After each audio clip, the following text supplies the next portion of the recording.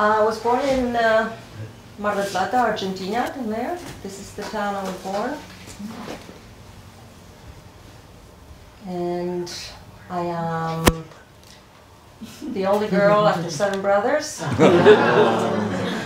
had older parents. And my father is my greatest influence. He was an architect, and that's my mom in front of a painting that my dad loved. Cut to many, many years later, I kind of, after going to college for graphic design, you know, I gravitated more towards fine arts and started taking some classes, you know, your live drawings and stuff. Although I usually like more watery, informal, intuitive type things. These are all small acrylics.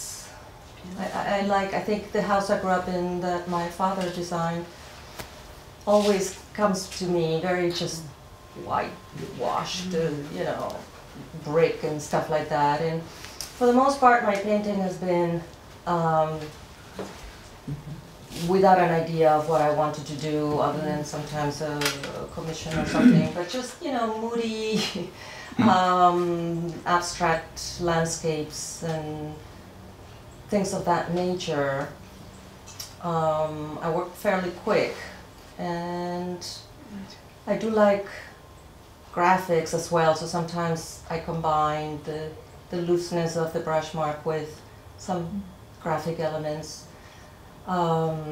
These are 2 different paintings, but I got to a point, whenever stuck, I just realized that all I need to do is start kind of from 0, and I've done hundreds and hundreds of just following my own line, kind of like a beginner's mind type thing, but then led to some paintings that I kind of liked, and then just more and more of just lines in different ways, and in this case very precise as opposed to loose, in order to kind of like concentrate on something and not let my mind get the best of me. And yeah, sometimes I like to go wild, and sometimes I need to stay very pristine. Dots and circles are another savior for me, in order to just get the creative flow juices going when stuck, and then again it may lead to some paintings. What a happy accident. And at some point in 2011 I was completely distraught, and a day like that I went to the stationery store and got some air dry clay. And I never stopped. I just did a thing, and I marked it because I knew it was the beginning of something for me. And I just started doing this with air dry clay, and it was like no thinking, just direct approach to the material, and I loved it. And I loved it. And then, you know, I took a class of art student league, and the teacher, this Russian guy, was very encouraging. Then I joined the pottery people at Applied Arts, and I kept going.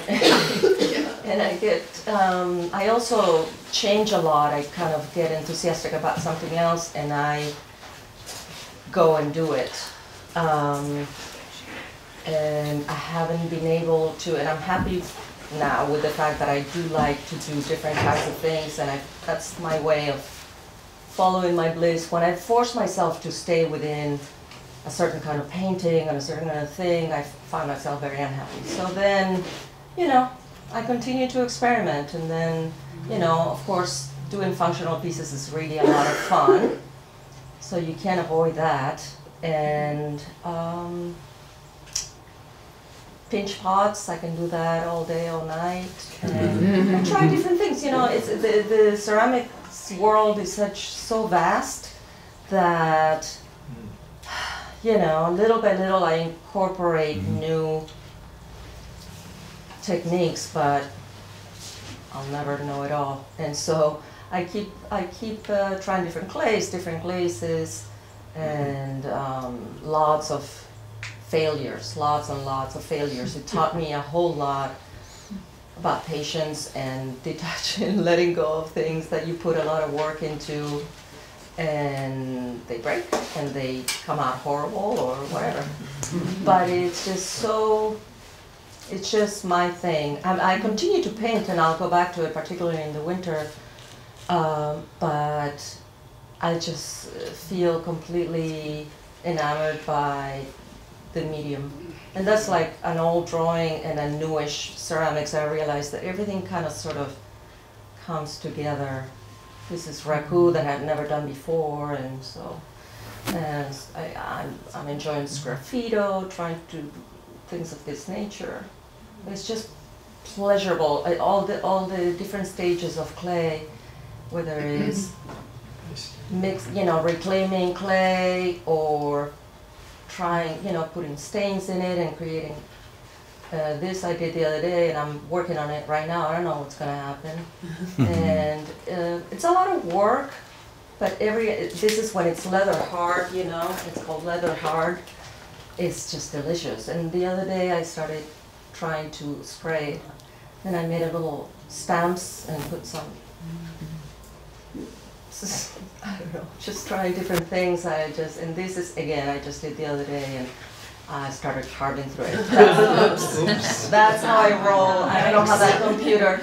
Now, recently I started making a bunch of different components, some not knowing what I'm going to do with them, and some I did, and then I kind of start working with them from a different perspective and start putting them together.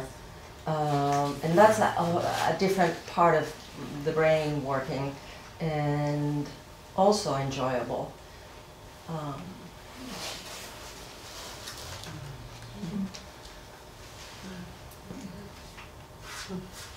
This porcelain and rope.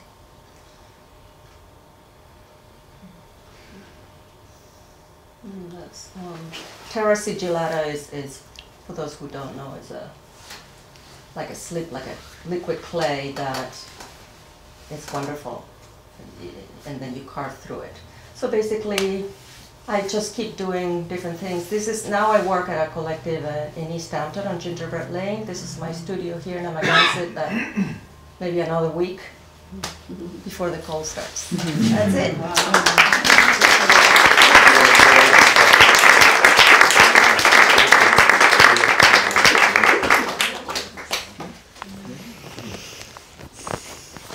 Any questions? I have a question. Yeah. So what did the 7 brothers do? Really? Any of them artists? Artists, writers, actor, architect. So all in the creative field? Some, yeah. Nice. 3 of them, yeah. Yeah.